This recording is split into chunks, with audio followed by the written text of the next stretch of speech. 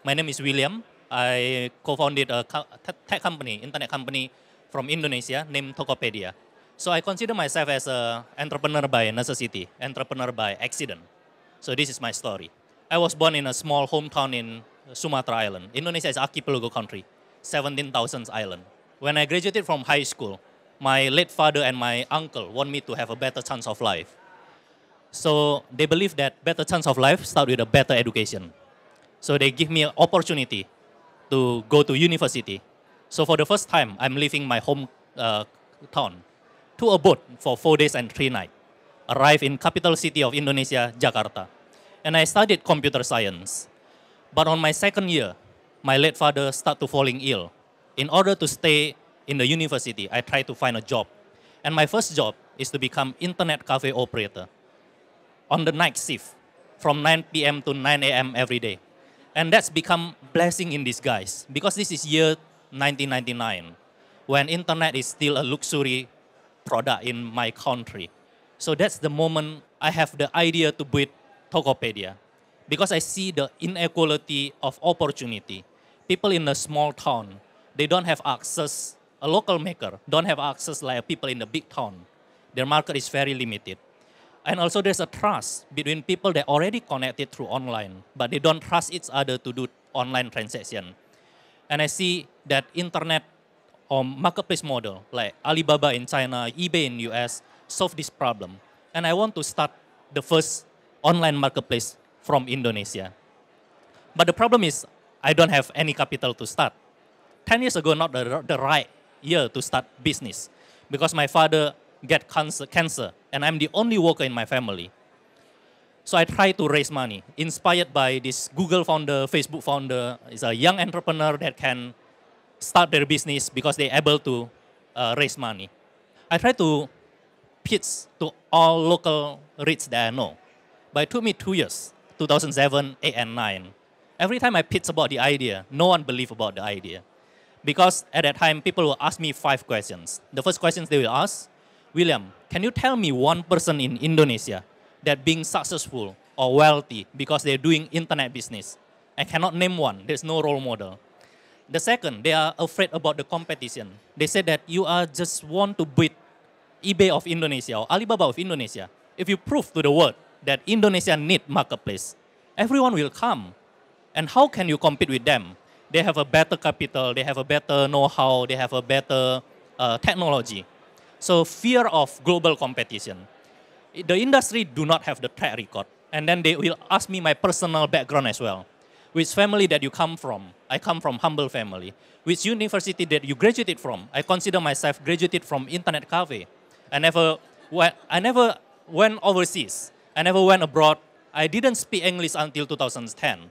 And then they also ask, what is your entrepreneurship background? I never start any business before. I just work for internet cafe and then work for a couple of local company. So I even not raised in an entrepreneur family. My father is also just another worker, right? So there's no track record of my personal background as well. And then one moment that changed my life is when these potential investors say to me, William, you only have your youth once in your life, so don't waste it. Don't daydreaming. Your role model is all come from Silicon Valley. They are all special person. They are born special. You are not. So find something more useful. And then that is the moment that I find a purpose of my life. Because the reasons I want to start my company is to solve trust issue.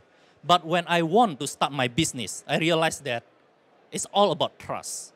And unfortunately, trust in emerging market or perhaps anywhere in the world is measured by a track record, measured by your past history, not by your future vision. My startup dream, I learned about how to fight as an underdog. And at fight as an underdog, you need to have 3 things. The first things that I learned is having a courage. That is the moment that I have a courage to believe that past is something that we can no longer change. But future, we can still shape our own future. I have a courage to believe that this learning that I go through is actually become the purpose of my life. If I can build a marketplace like Tokopedia, then I can help a lot of people and I can help the next generation to believe and to to have a platform to start and grow their business online. So I start with the Corex. And then, of course, the second thing that I learned is about perseverance. I didn't speak English until 2010, but in 2010, there's a first momentum in Indonesia tech startup. Yahoo acquiring a small startup in Indonesia. And then for the first time, Indonesia is in TechCrunch, US-based tech news. And then after that, a lot of venture capital comes to Indonesia, private equity and all comes to Indonesia. And I had opportunity to meet with them. I'm so excited. But for the first 10 minutes, I try to pitch about my idea. They start to say that, William, we don't understand you, you waste our time. Because I understand English by reading and listening, but I have a difficult time to have a conversation in English. Today, I still speak broken English. Imagine 10 years ago, it's like very, very terrible. But I learned that I didn't have a choice. I need to have a global view because Indonesia is just an emerging market. And all the competition comes already. Only 6 months after we launch our product, eBay enters the market. And then 1 year after that, Rakuten entered the market. So all the global giants, when you're building a tech company, since day one, you need to be ready to compete with global players. So I know that I need to have a global exposure. So that's where I learned about the perseverance. I'm lucky enough to meet with Japanese investor. They have a history to invest in Indonesia market, and their English is also not very good. So they have a better empathy to my English, right? So they give me opportunity. Another story about perseverance, for example. The first things that I did after I start my business is goes to my university, because I believe that starting a tech company is all about people. I try to hiring people there. I spend 2 days like this. I spend 2 days to convince a young college student to join my company. No one apply because no one believed that Indonesia or emerging company can build a technology company that can compete globally. And I'm a very introvert and shy person. So imagine, it's hurt me so much, but I learned that if I don't share my dream, then no one will trust me and will join me.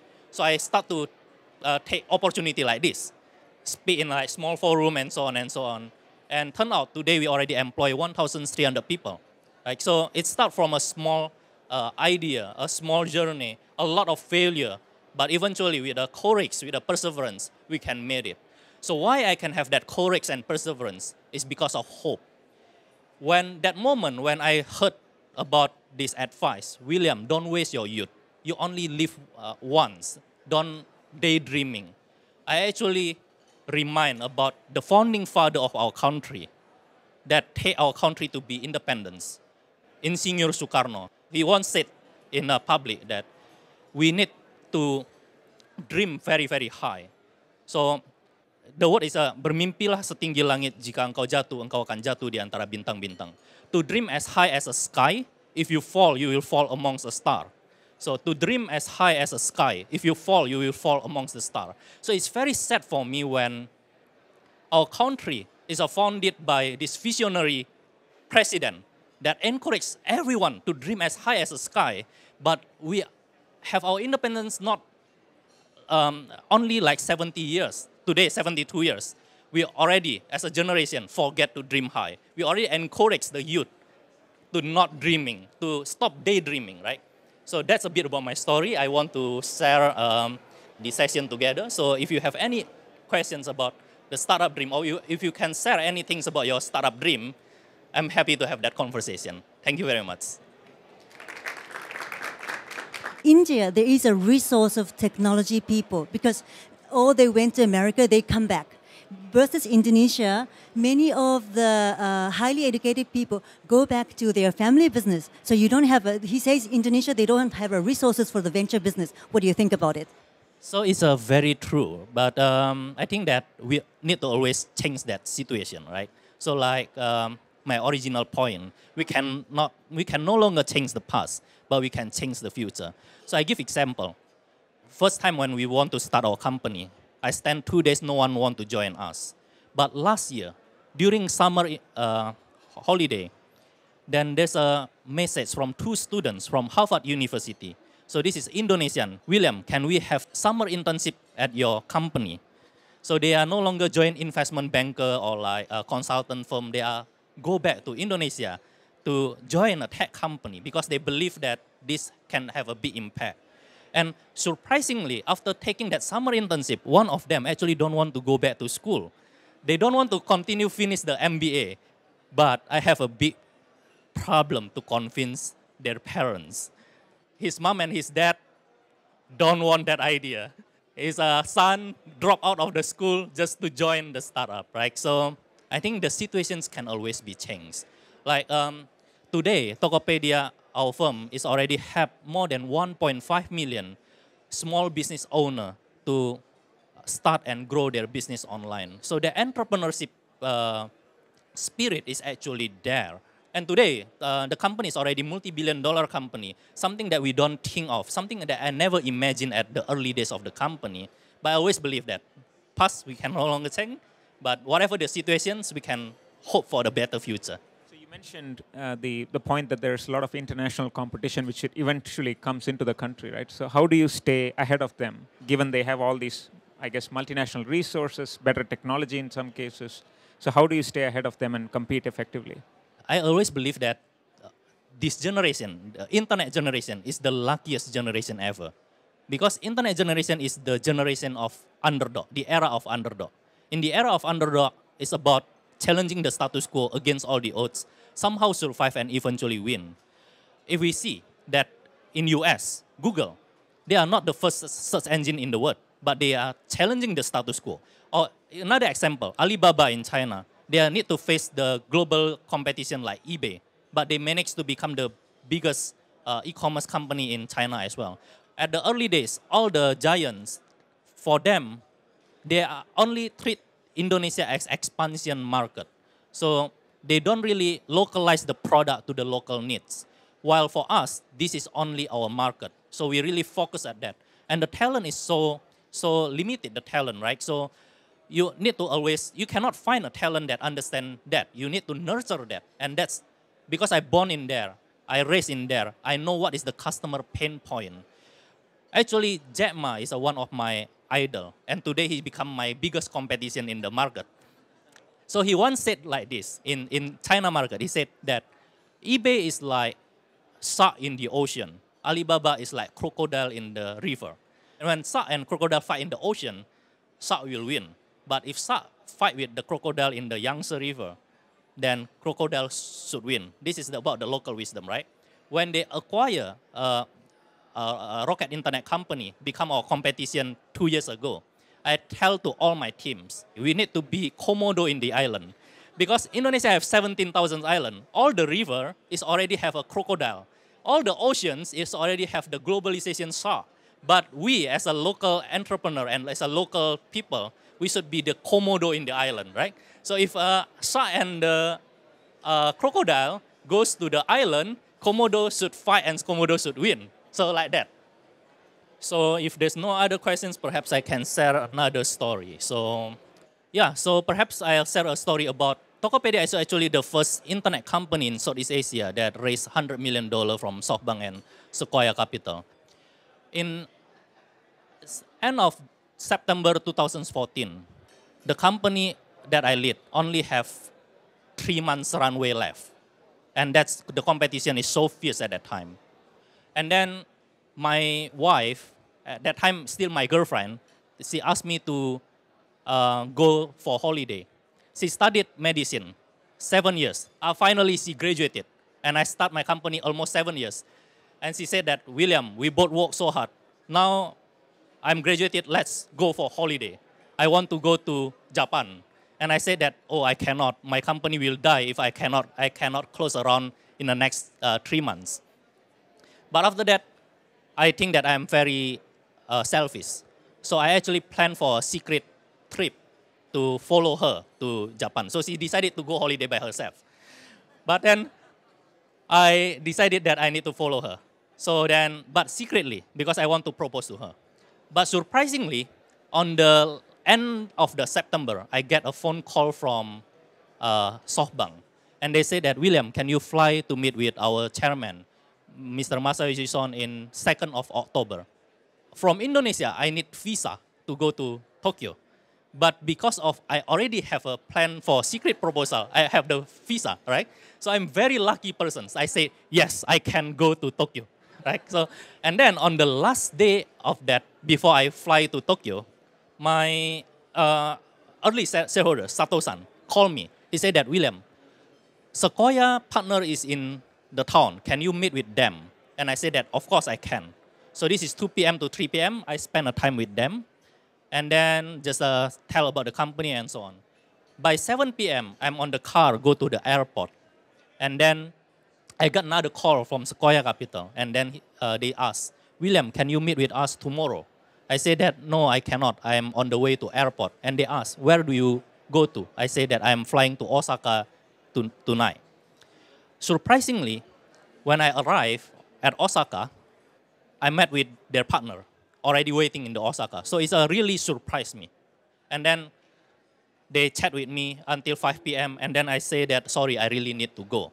I'm here about to propose to a girl, right?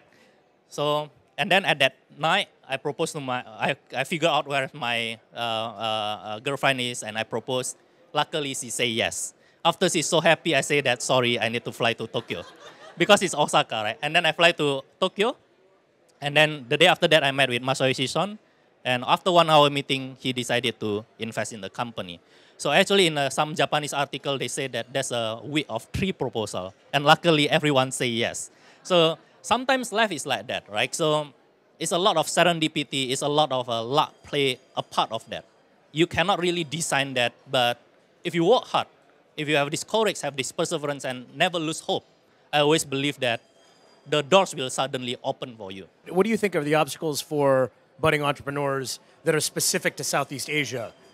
You know, like what are the challenges that are unique to this region, you know, for people who maybe, you know, don't have as much luck? I think a lot is a mindset.